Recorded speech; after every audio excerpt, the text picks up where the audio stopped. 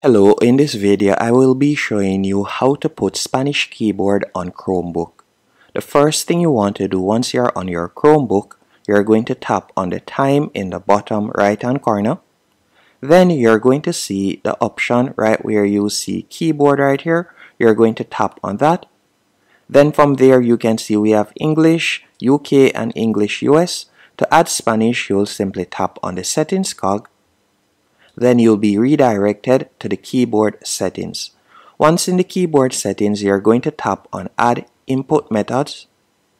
Then after doing that, from there you could type in Spanish right here on the search bar, and you can select whether you'd like to use Spanish Latin or Spanish Spain. So let's say we were to select Spanish Latin, then tap on add.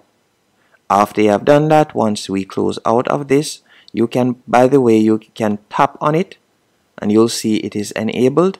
Then you're going to close out of it.